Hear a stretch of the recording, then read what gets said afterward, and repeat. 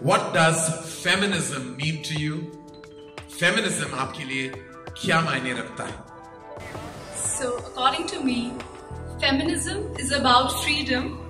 It's about choice and giving women equal opportunities as men.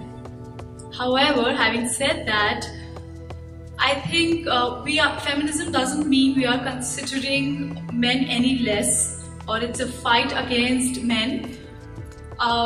My father plays an equally important role in my parenting, and he deserves all the love and respect which is given to my mother. And similarly, my mother is a homemaker, and I believe she can go out there and be the breadwinner of the family. So they both are equal and they both deserve equal love and respect, and so does all the individuals and humans out here. Thank you. Equality it is. Thank you. Thank you.